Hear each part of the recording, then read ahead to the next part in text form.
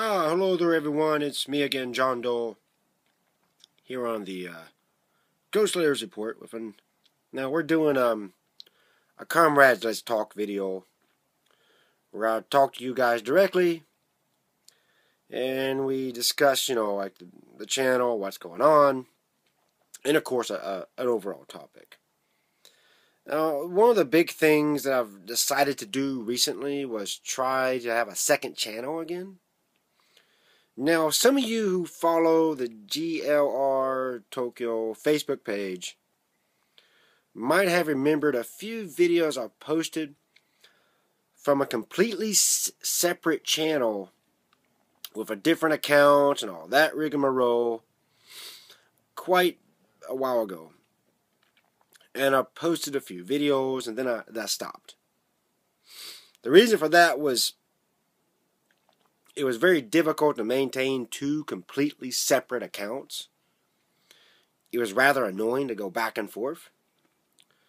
But, there's been some changes to YouTube.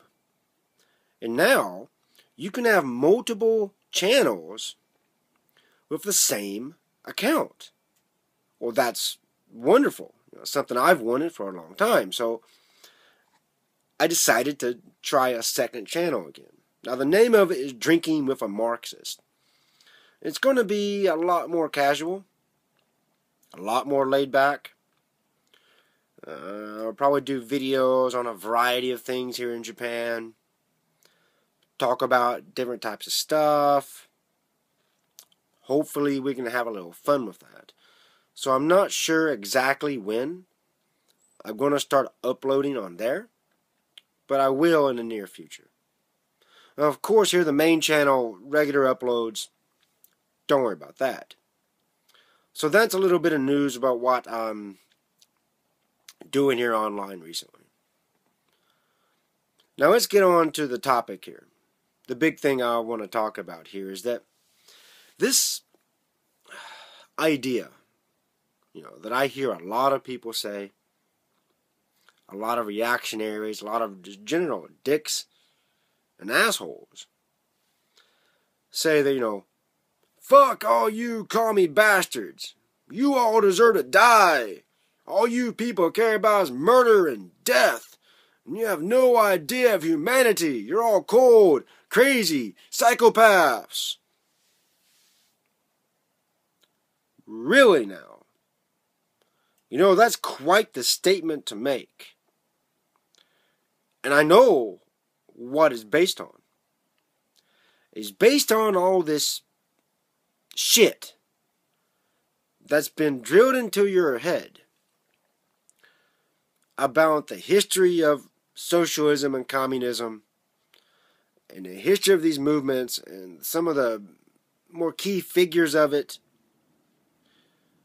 But you should know, and I'm not the one to point you exactly to where you need to look, but you do need to do this if you really want to be educated and be able to have a proper discussion with anyone, that all these things, that you feel are so true about us are based on facts and information delivered to you by people who support capitalism. People who benefit extremely from it. And also a lot of different fascist groups who have produced videos and documentaries damning the hell out of socialism or communism because it contradicts what they want or what they believe is the right way to do things. So you get all that drilled into your head, especially Americans. Especially Americans. And I was born and grew up in America myself, although I don't live there and have not lived there for several years. I have no plans to really reestablish myself in the United States anytime soon. But yeah, a lot of Americans, are so. Excuse me, I'm a little cold right now. But a lot of Americans, and British, in general, people from the first world, when you speak about communism or socialism, Marxism, and you speak about us, the advocates of it, and people who push for it, you're full of shit. You really don't know what the hell you're talking about. You haven't taken the time to actually study it. Read the theories. Read those who led this stuff, who started all this, what they wrote. And then learn what they really did. We say there's two ways to learn about history. You can read about history, or you can read history. And a lot of times what people do is read about history. And one of the books that promotes this idea of reading about history is this infamous book called The Black Book of Communism. Dun dun dun! It was a hit piece, an expose, supposedly, against, socialism, Marxism, and communism in general. Written by some, rich, privileged, bourgeois academics. It's where you get all these millions and millions of deaths by Stalin and Mao, and how evil and brutal Lenin was. Oddly enough, and you should know this, although I doubt, you're going to even believe me or bother with this, is that those same rich, privileged academics who wrote that book,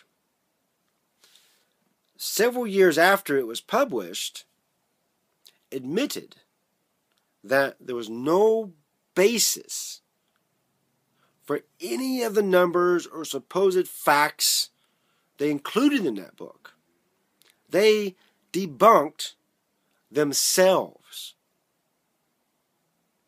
So when you go on and on, how many millions and millions of people those evil commies killed, you should know that where you get your numbers from and these supposed facts come from one book. A book that those who wrote it debunked it themselves. Who literally said, we made this shit up. Sorry, oops. So you have this propaganda floating out there, which is rather frustrating for us, because you believe it hook, line, and sinker without looking at actual history. What these people actually did, what these people actually wrote, and how these people actually lived their lives. You won't look at that. Not at all. But I encourage you to. For once in your life. Just try it. See what happens. If you can calm yourself enough, instead of being a fly off the handle reactionary, think, man, think. And on that note, there's one more point I want to make. People give all this hate towards us. Look to defame us. Look to cause any damage they can to us at all. But do you know who these dirty commies actually are? Well, I know who they are. These people are workers, mothers, fathers, marginalized, oppressed, even your next door neighbor. They can be the guy who checks your parking ticket. You go to park in the carport every day.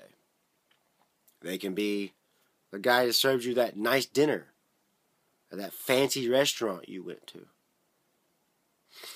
They can be even the homeless guy who says, please sir, give me a little bit of money. I'm so damn hungry. I'm freezing to death, man. At least let me eat. They're the unemployed. The underclass, who you want to keep on kicking in the dirt.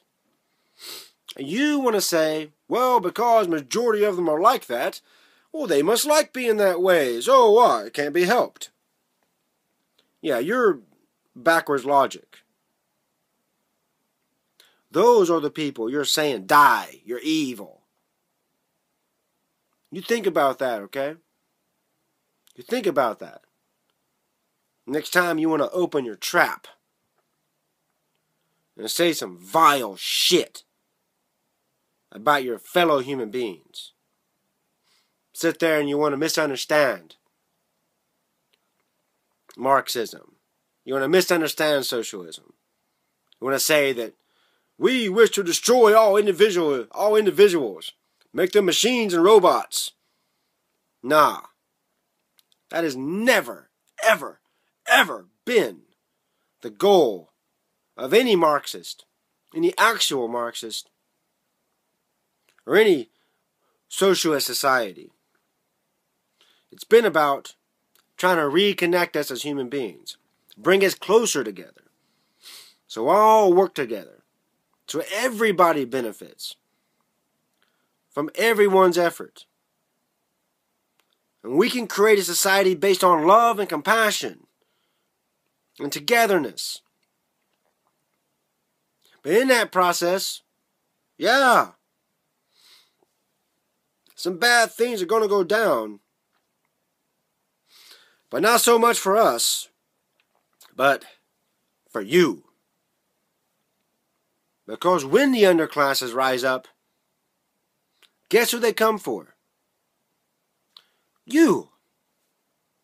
The privileged, the capitalist, the bourgeois.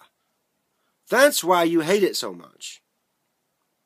Because you know, if these people you laugh at, you kick in the mud, you heckle, you talk all this shit about, if they rise up, yeah, man, your ass is grass. Literally. You be pushing up daisies. And you know it. And we know that. As Mao himself said, revolution is not a dinner party. It's an ugly affair. So that's all we're going to say for now. I've given you a lot to think about. And I do hope you think. Study.